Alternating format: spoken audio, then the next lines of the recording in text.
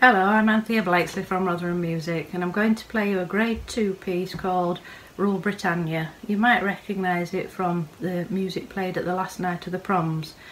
It's meant to be played maestoso, which is Italian for majestic, so if you can keep it stately and dignified in manner, and keep a nice steady beat all the way through. It's in the key of D major, indicated by the F and C sharps at the beginning of the piece, and there are 4 beats in each bar. Pay attention to the bowings, use an up bow for the anacrusis note at the beginning, and watch out for the 2 up bow crotchets in bar 7. Keep these detached but with the bow in the same direction. Play all the quavers with short strokes in the middle of your bow, and this will keep it in nicely in time with the rest of the piece.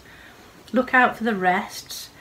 These are as important as your notes, and if you indicate the final rest by keeping your instrument in a playing position before you relax.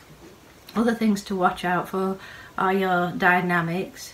The dynamics range from MF, which is mezzo forte, to forte, which is loud, and finally fortissimo, which is very loud. Look for the crescendo, which is indicated by a hairpin sign just before the final fortissimo.